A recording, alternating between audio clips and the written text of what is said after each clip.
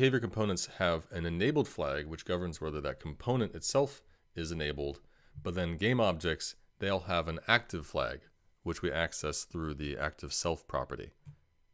Upon creation, every game object starts out active, but we can make it inactive by calling setActive with a value false. For whatever reason, they made it a separate method. You can't just set cube active self directly. But anyway, after setting active to false here, active self will be false. And what that does is when a game object is inactive, then all of its components, whether their enabled flag is set on or off, components will be effectively disabled as well. And all of the children of that game object in turn are also effectively disabled, whether or not their own active flag is true or false. So here we're going to print out the state of our cube, make it inactive, and then print out the state again. Let's see that in action. And so cube active starts out true, and well, oops, we have 4 cubes stacked on top of each other, so you didn't see the cube disappear, but you do see in the hierarchy how it's grayed out. That's indicating it's inactive here. Let me move these out of the way. And hey, you don't see it because that cube is inactive. Now, if we leave the cube active and instead set the sphere to inactive, well, that's the parent of all the cubes, so not just the sphere will be inactive, but effectively all the cubes will be inactive, even though all of their active flags are still set to true. So here, let's see that in action. The sphere and all the cubes have disappeared, and as you see in the hierarchy, they're all grayed out.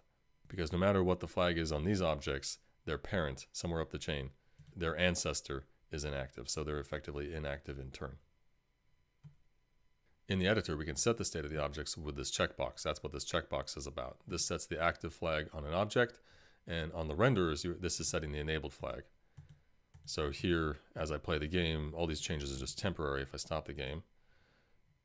Now I can edit the scene as is initially loaded. So here, if I were to disable this mesh render, that would mean on scene load, that component of the sphere would have its enabled flag initially set to false. Likewise, I could do the same on my object. So like unchecking that, now the sphere initially when the scene loads is active on the sphere is initially set to false.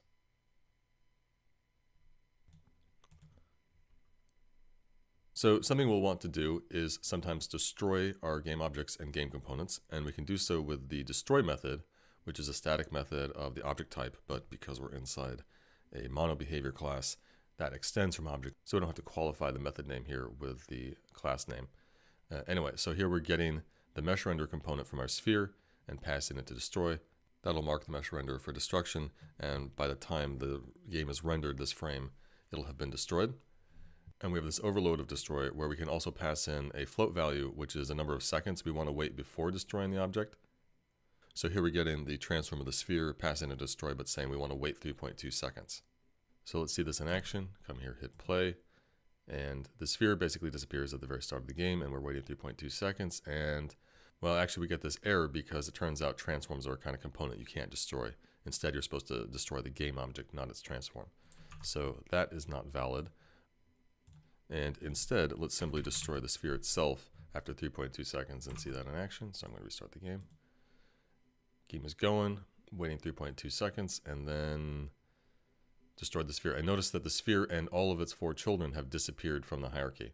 So when you destroy a game object, you're destroying that game object, all of its components, and all of the descendants of that game object, not just its immediate children. Now, what does it really mean to destroy an object? Well, it makes the object permanently inactive as far as Unity is concerned, and if you try and access any of its methods or anything, access its components, etc., you're going to get a runtime exception, but the object isn't really gone. Like the garbage collector hasn't gotten rid of it. It's really still there, meaning that any reference we have to it in our code, this is still really a reference to that same sphere object. So let's see what happens if in the update we print out first the test of whether sphere is equal to null, and we'll also print out the transform of the sphere, and we'll see what happens. So for 3.2 seconds, the sphere will still exist, but after 3.2 seconds, something's going to change. So let's just keep going. 3.2 seconds. Yep. Okay. So here, let me pause the game. So while the object existed, the test of sphere equals null was of course false because our sphere field was referencing a game object, and then we printed out the transform of the sphere, and that's what you see here. But then once the object was destroyed in our update, well, when we try and print out the transform, we get this missing reference exception because once an object is destroyed, you're not supposed to access any of its elements, and so you get this exception. But very strangely, it's telling us that sphere is equal to null. Well, that's strange, because definitely nothing has actually reached into our class and actually modified the value of the sphere field.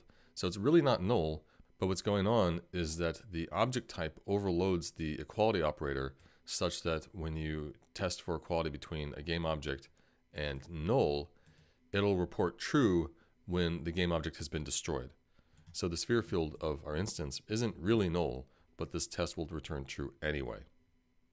The idea is that in your code you may have some checks for whether a game object reference is null or not, but because you're not supposed to use objects once they're destroyed, the idea is that those tests of whether the object equals null should return true, even though those references aren't really null, because we're using these null tests to make sure that we actually have an object. But once an object is destroyed, you're not supposed to use the thing anyway. So just be clear here, this is never null. In fact, that's why we're getting the exception. If sphere were actually made null, then instead of getting that exception saying that we have a missing reference exception, we would get an actual null reference exception. And let's look here. So what if we want to create objects and components? Well, we can create game objects simply by instantiating them like any other class. And so now we've created this game object, assigned it to reference new cube, giving it the name new cube. And when you create a game object like this through the constructor, it just automatically shows up in our scene. But of course, an empty game object by itself doesn't do anything. So we want to give it components, and we can do so with the add component method, where you specify the type of component you want to add. And this call will actually return the newly created component, which is useful because in practice, you actually want to start messing with the properties of your new components.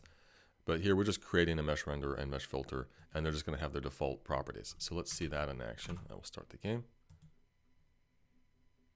And there's the new cube, but we don't see anything. We gave a mesh render and mesh filter, but we don't see anything here. I'll just move it a little bit. What's going on? Well, the first problem is that our mesh filter, its default value for its mesh property is nothing. So we'd have to give it a mesh like so. Now we have a cube.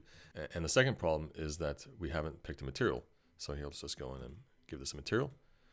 And I'm doing this in the editor here, but of course, in practice, you would want to set these properties of the components in your code. So that's one way to create a game object. But more commonly, what we'll want to do is use the instantiate method of object, which probably should have just been called clone, because that's what it does. It actually takes an object or component and returns a clone of that thing. So here, I'll uncomment these lines. And what we're doing here is we're cloning the sphere, and we get back a new sphere. And this clone includes a copy of all of the components with all of the same properties. And in fact, it will also have a clone of all of the descendant objects. So you're getting a full copy of what the sphere is. And of course, initially, it's just going to be rendered on top of the existing one. So we want to see it. So let's just move its position here. And now let's see this in action. Come here, hit play. But here is a full clone of the sphere. And where's its cubes? There's the cubes right there. So it also has its own 4 cube children. And if we look through all the properties, everything's the same. Only thing that's different is the transform of the sphere, which we modified in code. Let's just demonstrate something important about destroy, and that is the destruction only takes effect at the end of the current frame cycle. So here, if we destroy the sphere, in this awake method, we can still instantiate. We can still use the sphere because it's not yet destroyed really. So this is not going to give us an error. Here, I'll just show that in action real quick. Yeah, play the game. And hey, yeah, so yeah, we destroyed the original sphere in that frame, but we also got its clone in that same frame. But if instead of creating the clone here, what if in the update, if the user hits F, then we create the clone, we're going to get an error here because this is going to be done in a later frame. And so when we try and instantiate from F, we get this exception because having called destroy on our sphere, it gets actually destroyed at the end of its frame. So when I tapped F after the game had started, that first frame has already gone by and the sphere has been destroyed. And when I hit F and try and instantiate from sphere, well, now we get a missing reference exception. One more important thing to understand about instantiate is that when you instantiate an object, any awake methods of newly created script components, those are initially called during the call to instantiate. So by the time instantiate returns here, any awake methods on the sphere or its newly created descendants, those awake methods will have been called. But the start methods are not called until the start of the next frame. So to demonstrate this, I've created a new cube script and I attached it to the first cube, and that script looks like this. We are simply printing out on awake. We're printing cube awake, and we're printing the frame count. That's the number of frames that have elapsed. So when this is 0, you're in the first frame. When it's 1, you're in the second frame, etc. And then in start, we're printing cube start and also the frame count. And also when we do the instantiation, you'll see printed first before instantiate and then after instantiate. So let's see this in action and see what we get. Play.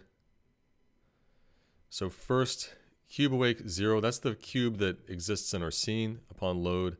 And then the awake method of our sphere is running. So we see before instantiate, the second cube is created, and during instantiate, that's when this is called. The awake method of the cube is called. Then the instantiate call returns. But it's not until the next frame that we call start on both our original cube and the next cube. Also remember, there's the guarantee that update is not called on an object until after start has been called on an object. So in fact, we won't get our first update on either of these cubes until the second frame. We can prove that if we come here and in our update add a line printing out cube update with the frame count. Go back, replay the game. And updates, yes. So let me stop the game. It's flooding our log, go back up to the top. As you can see, the first update didn't occur until after both calls to start in that second frame. So this is something to keep in mind, that your objects aren't necessarily active in that frame where you create them. They're not really up and going until the next frame. So you have to be careful about that in your logic.